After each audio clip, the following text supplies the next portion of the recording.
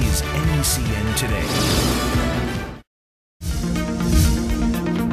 Health Check Now. Patient safety at hospitals across Massachusetts is being called into question by new information from the state's Nurses Association. In a study of RNs across the Bay State, more than 8 in 10 feel that the quality of patient care at area hospitals suffers because they're required to look after too many patients at once. That overload is also directly linked to patient deaths, according to a quarter of the registered nurses that were questioned, and half of them said that understaffing has led to patient injury and harm.